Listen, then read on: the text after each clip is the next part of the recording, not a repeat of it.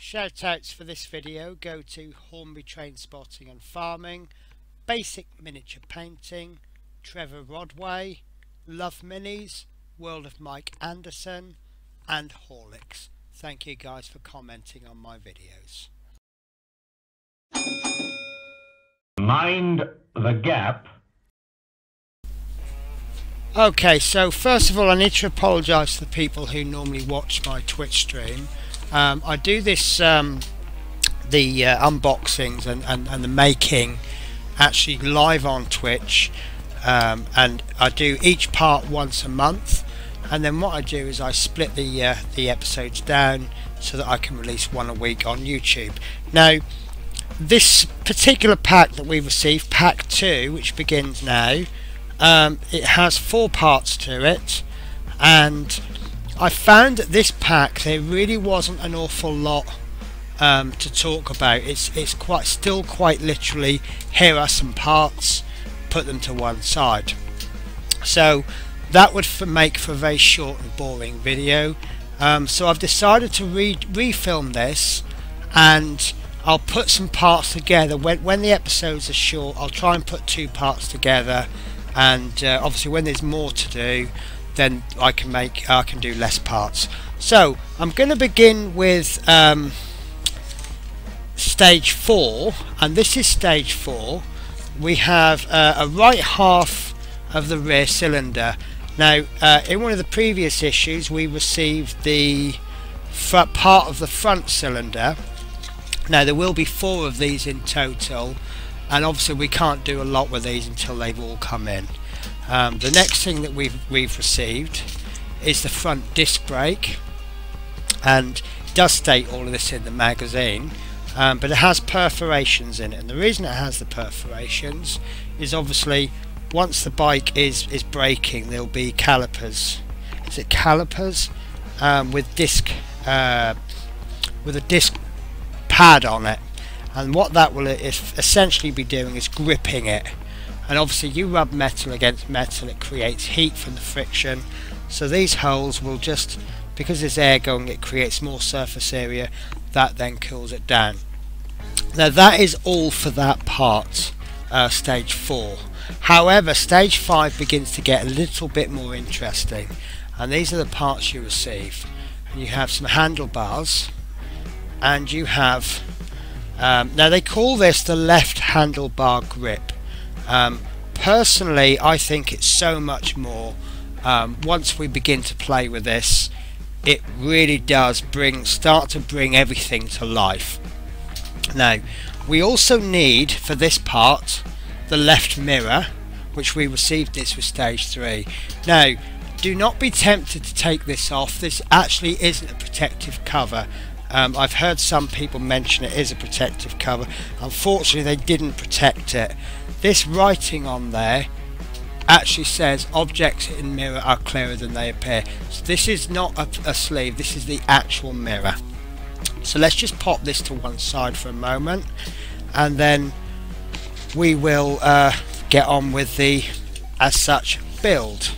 Now it says in stage 1, to begin, take the handlebar and the left handlebar grip, locate the left hand end of the handlebar. Both ends of the bar have a semicircle cross section. Now this is where I believe it could be a little bit confusing. If we see there, it's not a perfect circle, it is actually shaped. And then you look on the other side, it is shaped. Now if you didn't know what you were doing, you could actually pop this on the wrong way round. You see there, I think that's wrong, because your grips, these are operated with your fingers.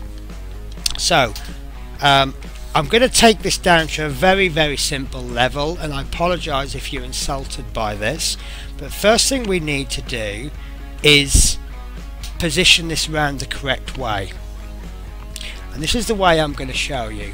First of all, we need to look at the job that the actual handlebars do, and essentially what the handlebars will do is enable you to operate the direction of the front wheel using your hands. So you need to connect this to the front wheel, which is obviously in front of you and lower, and you need somewhere to hold. Now there's one front wheel, but we have two hands, so it's possibly safe to assume that this is the part that connects to the wheel, and these are the parts that you hold on to. So then we can do this to steer the bike. We also know that because things are lower, it's going to dip down. Now obviously theoretically it could go that way, but that would mean that you'd be so far forward. So just like the handlebars of a bicycle, this is the correct orientation. So now we know that this is the left and this is the right. And let me check that. There we go. So we also know from the instructions, I'll show you written down, stage 5, the left handlebar grip. So because we now know this is the left and this is the right, this is the left, so therefore it goes on to this side. More checks. Here we have an indicator. Now we know it's an indicator because it's orange. Orange is a colour that will not dazzle other drivers, but it's nice and bright and clear. We need to indicate to other drivers. If the left indicator is flashing, it's telling people we're going left, and if the right indicator is flashing, it was telling people to go right. So another check is we need this visible to road users. If we were to pop this onto the right hand side, it would actually flash downwards towards the wheel. Well, we're not telling the wheel where we're going, we're telling other drivers. Another check is that the grips, we hold on to the grip with this, and we tend to operate these with the fingers. If we position it on the right, it'll actually go the opposite way and we'd have to do this. So we know it's this way. So let's just go through some of the features. We have the indicator. Now these obviously are decorative more than anything, but we have, because obviously everything is, we have them a lot less. When you're in your car, everything's all laid out on your dashboard, all lovely and pretty, and that's how car drivers like it. On a motorbike, these are a lot more compact. So we have here on the left hand side, we have the lights. This is the light switch. You press it up for high and you press it down for low. Where's the on off switch? I hear you ask. I'm guessing there isn't one, and I mean if there is one, it'll possibly be on the other side, because you don't want to turn your lights off while you're riding. However, in a lot of countries it's actually compulsory to have your headlights on at all times, so they tend to be connected to the ignition switch. So when you switch your engine off, that will turn the headlights off. There is an override switch. Every bike I've had, the lights go on and off, so there tends to not actually be a switch for on and off. There may well be, we'll find out when we do the right hand grip, but for now I'm assuming there isn't one. The switch next to that is the horn, and obviously that's to warn drivers of your presence. Underneath that you have your turn signal, and what you tend to do is pull it towards you for left indicator, which is this one, push it away from you for your right indicator, and to cancel your indicators you push it, and that tends to be a reset. This handlebar grip won't actually do anything because this is nothing, this is just to hold, and then you have your clutch lever there. This is essential for smooth blending of the gears. If you didn't have this, if this didn't work properly, what you would do is you would bang the gears in and then the bike would go, whereas this just enables you to smoothly blend the clutch. So we're going to follow the instructions and we're going to pop this on. So we have the left hand side of the handlebar, and what we do is we look for the flat side underneath the handlebar, we look for the flat side on the handlebar grip, and we just simply pop that in and it goes in. I don't know if you heard that, but there's a little click. I'm going to pull this out. It's very hard to pull out. I'm just going to move my microphone in closer and hopefully you'll hear that click. There you go, and that's in. So that's this now instantly tells us the kind of riding position that we're going to be following. We have the indicator, which we know will be pushing straight forwards. To get that straight position, we've actually got to sling those handlebars back. So now the handlebars are actually angled downwards and slightly out, and this is a nice riding position. For example, if you were sitting on the sofa or the couch at home, just relaxing, watching TV, this is the kind of position you would be in. So this kind of encourages that position, not upright or outwards like a racing bike. It's out to the sides and down a little bit. And like I say, we can see that from the position of the indicator. So they'll be back a little bit, and that is complete. Now, oh, sorry, I did forget one thing. Oh dear. This left indicator. Now we put that, the actual stick, just like the handlebar grip or the handlebars, it's got a little flat bit, and then on there you have a flat bit, and what we do is we line that up, and there's the flat bit, there's the flat bit, in it goes. And be careful, don't force it, because if you need to force it, it could be that you haven't quite got it in position properly. So in it goes, just like that. And then again we can confirm our position of the handlebars, because if you look at these where the headlight is, once you've got the indicator position correctly, where you imagine where you would sit on the seat, this could be a really good position to look behind you. This is what the mirror is for. So you've got your arms slung down in a comfortable position, and you've got a nice viewing. So let's have a little look behind us. So this is the position we would possibly be in. Excuse the flash in the mirror, but this is the position we'd probably get while we're riding it. We've got a nice view behind us. We're in a nice comfortable position. The indicators are forwards, so we're very well visible, and we've got good access to some of our controls. Now there is one thing I noticed, and this isn't on a regular bike. Just here we have a little button. It's a little piece of metal.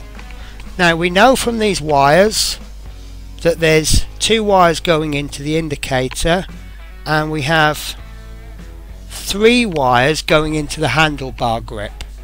I assume that this is going to be the switch, so this is where perhaps we can play speculation. What do we think this is? Could this be, for example, a horn? Who knows? So one last thing I'm going to do, and it doesn't tell you to do this on the instructions, but we have this flappy piece of wire. So what I'm going to do is I'm going to get some masking tape. I'm going to take a little piece of masking tape off, and I'm just going to fold that end over, and then I'm going to loosely position this here, and I'm just going to tape that on so that the tab is flapping, and then I'm going to do exactly the same again but further along. Now obviously we are looking after our parts perhaps in a box, but can we be too careful? So I'm just going to tape those wires down until they're safe. When we actually need this, we can just pull this. I'm using masking tape because it's not extremely sticky. It will hold down, but when we need to, it'll come off there very easily. And I would just advise just sticking that down. And there we go, guys, we have the handlebar ready. So that's parts 4 and 5 complete. Next magazine, we have a small part for stage 6, and we have a part that I can discuss for issue 7. So I'm actually going to do another double episode in a fortnight's time. Okay guys, so thank you for watching. I appreciate your time, and you guys have a good weekend. Take care. Bye bye. Okay, so on to the comments section for the last video. And Hornby Train Spotting and Farming writes, great vid Penny, I want to do this, but I've got 2 part works to do already. Understand what you mean. I've got so much on, that I just don't have any spare cash anymore. It's becoming like an addiction. Basic miniature painting, right? Awesome, really happy to glad to hear you've got the passion. Trevor Rodway writes, what type of bike do you own, Penny? Now, I don't actually own a bike at the moment. Perhaps that's why I'm so interested in doing this one. But I have owned two Honda Shadow VT700s, both US import bikes, although one I did re-engine to a 750 engine. I've also owned a Kawasaki Vulcan for a short time. They were all V-twins. They were all now I tend to own a 700cc bike, and the reason for that is I've got short legs, so if I owned like a big bike, I wouldn't be able to reach the ground. I would fall over. So I've done really well out of the 700cc bikes. Love Minis writes, in the US, each state has their rules on equipment for bike and rider. In my state, rear view mirror, always on headlight and tail light turn signals. The idea that sight of the rider and visibility to cars are key to prevent accidents. My state does not require you to wear a helmet, but most states do. The pleated air filter allows more surface space for the air to pass into the engine, and does mean clearer air to keep inside of the engine clean. The older a bike, the more likely the owner will change out parts to give the bike a new and different look. You are very lucky to be building this model, so it is time for you to enjoy that fact. You will build it correctly and have an awesome showpiece. Thank you so much for that, Love Minis. I really appreciate comments like that. And of course, it's nice when somebody adds their input, because my own experience comes quite literally from my own experience. It doesn't mean that my experience is fact. A lot of what I say is based on opinion, and obviously if I've gone, for example in Love Mini State, I've never driven a motorbike around there, so I'm not necessarily aware of the rules and regulations. World of Mike Anderson writes, wow, didn't know you could attach the two parts together. I'm going to use tissue paper. Great idea. Mine's just in a kitchen drawer at the moment. This is the problem. We don't know how long we're going to be keeping these parts until we actually need them. There's all kinds of things that could scratch them, all sorts of accidents that could happen, and if we can just take that extra step to protect them, I'm sure we'll all reap the rewards later on. And lastly, Horlicks writes, glad you have rekindled the passion. It will be a great build. It's just a shame there's so many parts you cannot start building yet. Looking forward to seeing this being built.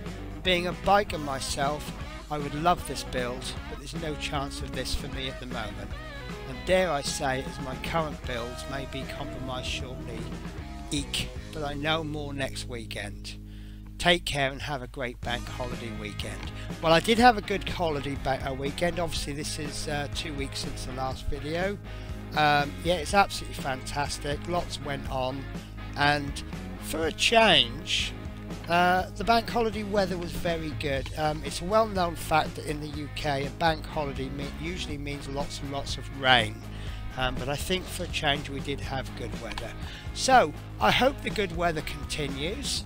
And I will see you all again in 2 weeks, where I will be building another 2 stages. Thank you for watching. Goodbye.